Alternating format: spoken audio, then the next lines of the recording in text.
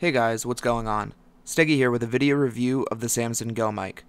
So I've been noticing lately that a lot of competitive gamers have gravitated towards streaming gameplay and doing gameplay commentaries, no doubt thanks to some sites such as Justin TV and Machinima.com. With this in mind, I decided to take a look at some microphones to review for those who are looking to break into this, because nothing can kill a video like bad audio, and nothing can benefit a video like great audio. So enter the Samson Go mic. Priced at a budget-friendly $50, the Samson Go mic is advertised as the solution for your podcasting and field recording needs. I tested this mic out for the past few weeks to see how it would handle a wide range of uses a competitive gamer might find for it. So how did the Go mic fare? Well, let's start first with what's in the box. I'm sure all of you guys saw my unboxing of the Samson Go mic, but here's a refresher anyways. With the Go mic, you get mounting hardware for attaching the microphone to a stand or a boom, you get the mic itself, a mini USB to USB cord, and a carrying case. Everything you need to set up a nice little studio for audio dubbing. The Samson Go mic is very travel friendly and will be protected by the ballistic nylon-esque carrying case. One thing to keep in mind though is that the case only fits the mic itself and not the hardware or the USB cable. Let's jump into the design now. The Samson Go mic definitely caught my eye with its design when looking at different selections online. It has a very vintage look to it, and it reminded me of those microphones you'd see in 1970s newscasts. On the microphone, you will find a mini USB port to connect to your computer and to power the mic, a 3.5mm jack, a switch for the different microphone settings, and the ball joint which connects the Go mic to the stand/clip. Getting into the 3.5mm jack first, the Samson Go mic features zero latency audio monitoring through a 3.5mm headphone jack. This feature seems mostly to be reserved for higher-end microphones like the Blue Yeti or some of the Audio-Technica microphones, but you get it with the Go mic, which is great for seeing how positioning and distance directly affects the tone you get while you're recording. Considering the Go mic's size though, I wouldn't suggest plugging in more than a set of earbuds, as the weight from a heftier set of headphones will tip your microphone over. Moving on to the switch, the Go mic features 3 different settings for your audio recording needs: omnidirectional, cardioid, and -10 dB. Omnidirectional will give you 360 degrees of audio from the microphone. If you plan on having multiple people speak into the microphone, this is the setting you're going to want it on. Cardioid is a setting where the microphone is capturing just what's in front of it. It's sort of like a shotgun mic. The -10 dB option lowers the gain on the microphone to eliminate ambient noise. This is the setting where your mouth will be right up against the microphone when speaking, but more on that later in the sound section. The Samson Go mic comes attached to a heavy-duty metal laptop clip/stand. I have mixed thoughts about this though. The clip allows you to hook your Go mic on top of your laptop, but if you're using a desktop with a monitor, you won't be able to clip this on. Instead, you can either use a mic boom or stand where the Go mic comes with the mounting hardware for that, or you can have the clip rest on a flat surface and use it as its own stand. I thought this was a cool feature, however in practice I sorta thought otherwise.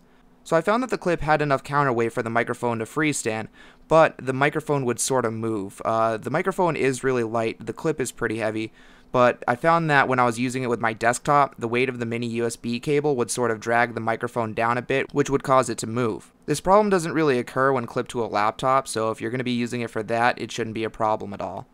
Getting into sound now, as I said before, there are 3 different settings you can use: omnidirectional, cardioid, and -10 dB. To be frank about it, I was really impressed with what I used it for. But the best way to get a gauge of the 3 settings is hearing it, and that's what this video review is for. I'm going to start this off with a -10 dB setting, because that's what I've been using to record this video so far with it. It is my favorite setting, and this is what you're going to want to use when you're going to want to do a dub of something like game commentaries. Because of the lowered sensitivity to sound, you have to go right up to the microphone to feed it audio. I'm about 6 inches away from it. What this does is it eliminates ambient noise and the reflections from your voice to alleviate anything, humming in the background or having an echoey kind of voice. The other settings worked great, but with this setting, someone might mistake you for using a professional condenser microphone. However, the major drawback of this setting is the requirement of a pop filter. This is what I'm using right now for the video review. Without a pop filter, you'll have the plosive sound coming from your B's or P's, which isn't fun. But with it, the sound you get is great. So this is me saying boy, B as in boy, and P as in Polly, with a pop filter on. So now if I take the pop filter off and say the same things, B as in boy and P as in Polly, you can notice that you have a plosive sound from those consonants. So using a pop filter brings 2 drawbacks. One is it requires you to spend more money. I spent $20 on my pop filter at my local Guitar Center, though you can find a better deal on Amazon.com. And 2, having a pop filter seriously dilutes the whole portability factor, because if you haven't noticed, pop filters are friggin' huge. Blue makes a little bit more of a portable pop filter, but it's almost as much money as the Go mic itself. Another problem I ran into personally with my setup is that I don't have a mic stand or any kind of boom. I use my Astro Gaming headset stand to prop my mic up, and I balance my pop filter on my desk to get it in front of the microphone. The setup worked, but it's clunky.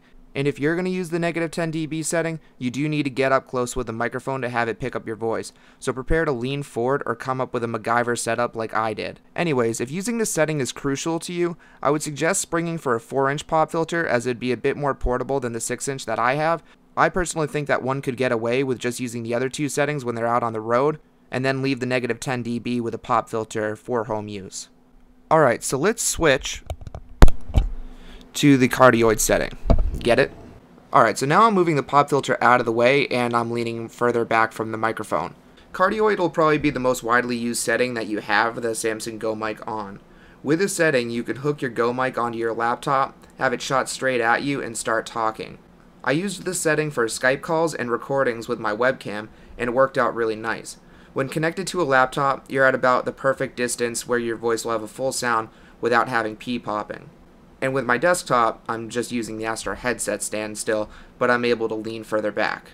With either setup, you're going to want to fiddle with your mic gain settings though to get the right responsiveness of the microphone. I also would like to mention that with the nature of cardioid in general though, be wary that the noises you make in the line of fire between the microphone and you, and sometimes behind you, can be picked up by the microphone. That's why for straight audio recordings, I normally choose the -10 dB. If you were just wondering what that noise was, it was the creaking from my chair that's also in front of the microphone. So like I said, keep in mind it can catch what's in its line of fire. Alright, so now onto the final setting, omnidirectional. This setting worked as advertised. With this setting, I worried less about the distance between myself and the microphone, but keep in mind with the whole line of fire thing with the cardioid setting, the same goes for the omnidirectional, but in 360 degrees.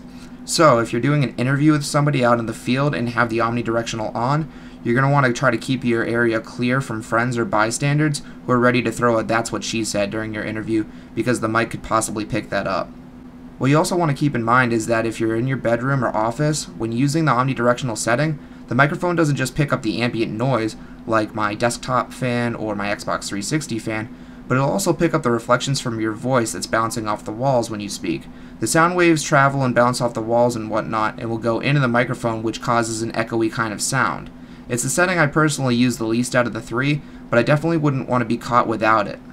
Getting into the sound quality critique of the mic, with the Samson Go mic, what I noticed in all of the settings was a surprising amount of clarity for the size and the price of the product.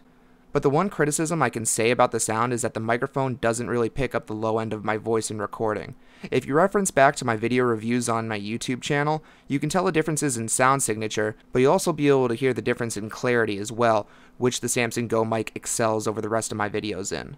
Overall, this microphone worked really well for Skype, webcam recording, gameplay commentating, and review dubbing.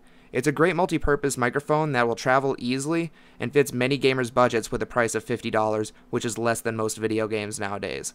It's really best designed to be used with a laptop, but I was able to get by using it with my desktop with just a little bit extra setup work.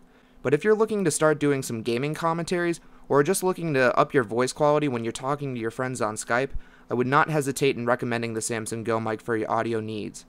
So that'll do it for my video review of the Samson Go mic. As always, if you enjoyed this video, please comment, like it, and subscribe to my channel. And if you really liked this video, hit the favorite button down below, as it really does help me out. So once again, this is Steggy, and until my next video, I will catch you guys later.